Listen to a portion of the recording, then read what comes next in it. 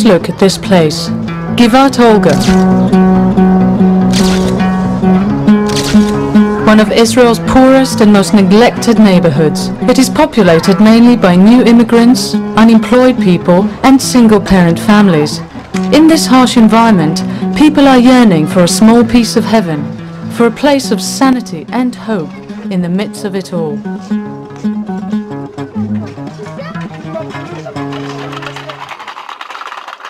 And so last year, Givat Democratic School was established. 250 children attend the school, from kindergarten age to high school.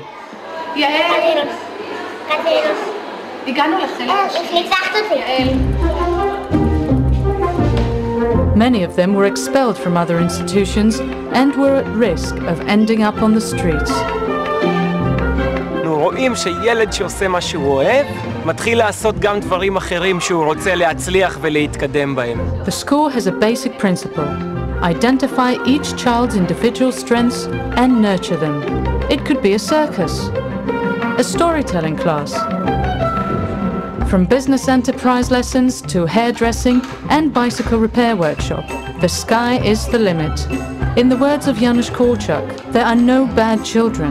There are only children whose lives are bad. השנה אני אוהב הכי הרבה אומנות, וזהו, רק אומנות. This is Simcho. He is only 10 years old and has already been expelled from several schools. In Givat, he finally found his place. It was only here that his rare drawing talent was first detected. טוב לי. הבית ספר הזה נותן תחושה שמורה עליך, תחושה טובה. The idea to establish a democratic school in Givat Olga was initiated by Mr. Yacoov, chairman of the Israeli Democratic Institution.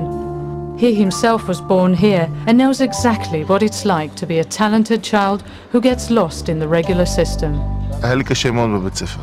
בגלל שלא הצלחתי לקרוא ולכתוב, אבל אנחנו הילדים קראנו לזה הכיתה של המפגרים.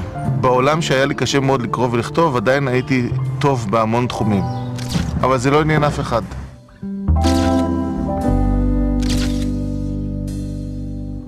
The teachers in Givat truly care about what the child likes and what his interests are. Following that, the children are the ones who put together their own schedule.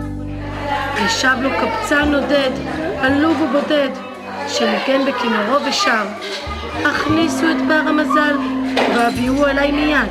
ילד שבעבר הוא חווה רק כישלונות, הוא חווה שהמבוגרים רואים בו אדם שנכשל. פתאום חווה שהוא טוב במשהו, שהוא לא רק טוב, הוא מצטיין במשהו. זה עושה מהפכה. מהפכה בעולם הפנימי של ילד בודד.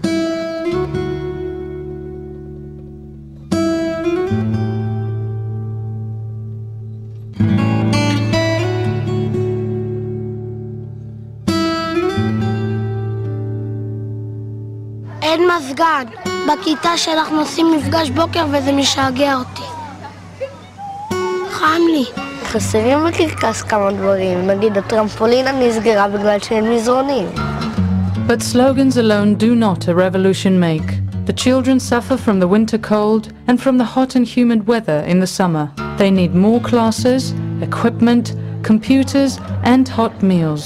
And these things, as we know, cost money. אין מחשבים עם אינטרנט, ואין משחקים. והמחשבים הכי טובים שיש אינטרנט, תופסים אותם. מה שצריך לתקן, מתקן. מתקן, יש כאלה שמביאים, מתקנים מהווינדוס, מתקנים וכל מיני. מה שכולם היו פה רוצים, וזה אני יודע, כולם ביקשו את האינטרנט.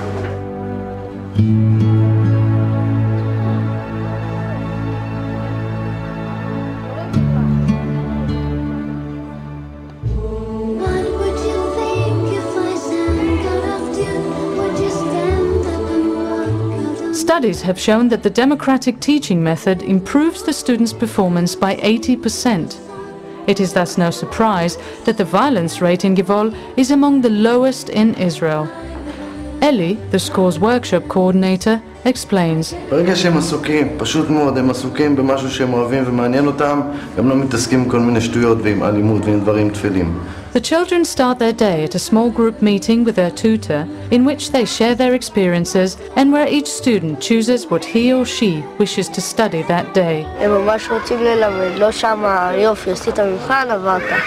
בית ספר אחר כאילו, זה בית ספר עם יותר הקשות מורים כאילו, שמורים קשים עליך, כאילו אתה לומד בשבילם, ופה אנחנו לומדים בשבילנו. סוף סוף אני רואה עוד פעם גיץ של סקרנות ואכפתיות בילד, מה שהיה לו כשהוא היה בגן ונעלם לו מיד כשהוא נכנס לבית ספר הרגיל.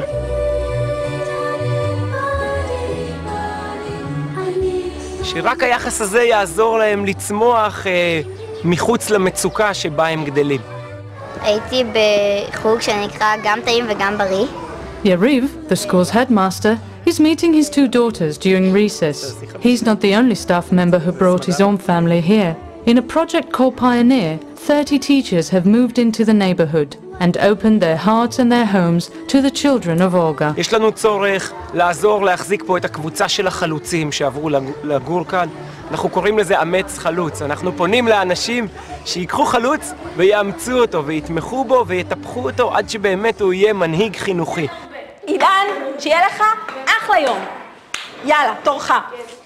המורים שבאו לגור פה עזבו משרות נוחות, עזבו חברות מצליחות ובאו במיוחד למקום הזה כדי להיות פה עם הילדים. ואני חושב שהסיבה היא זה האהבה האמיתית והכנה שלהם אל הילדים.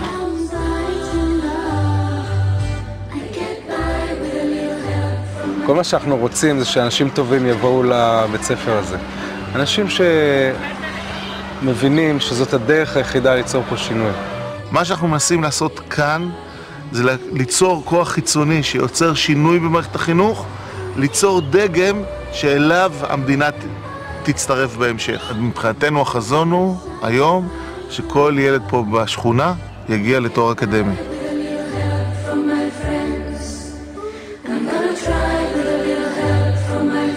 These children deserve a better future. Let's make their dreams come true.